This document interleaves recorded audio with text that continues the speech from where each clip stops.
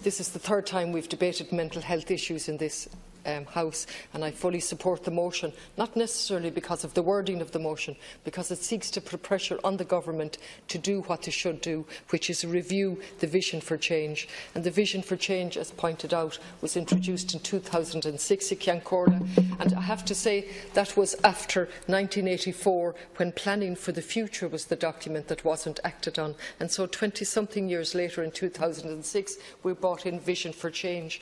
And such was the concern of various bodies at the time that the government rightly responded and built into that vision an implementation body to ensure that the vision for change would be implemented. And that implementation body set between 2006 and 2009 and again 2009 to 12.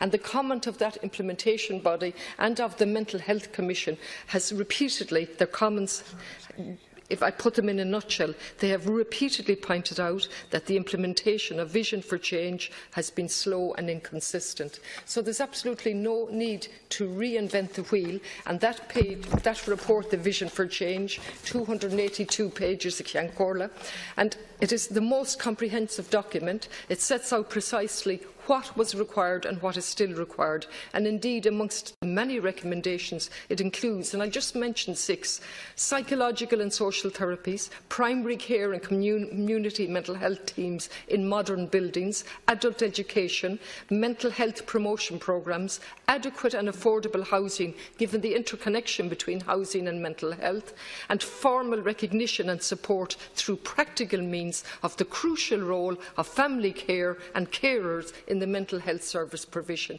It is all here in the 282 pages. The implementation body set for 2 periods and pointed out it wasn't being implemented. The Mental Health Commission pointed out it wasn't being implemented, and we're still waiting for the promised review when this Vision for Change ran out in January 2006. I repeat again, there's absolutely no need to reinvent the wheel. There is a need to set up immediately an implementation body, and there is an absolute urgency to bring the review before us so that we can see that this is implemented. I come from a city which has just got the Capital of Culture for 2020 on the one hand,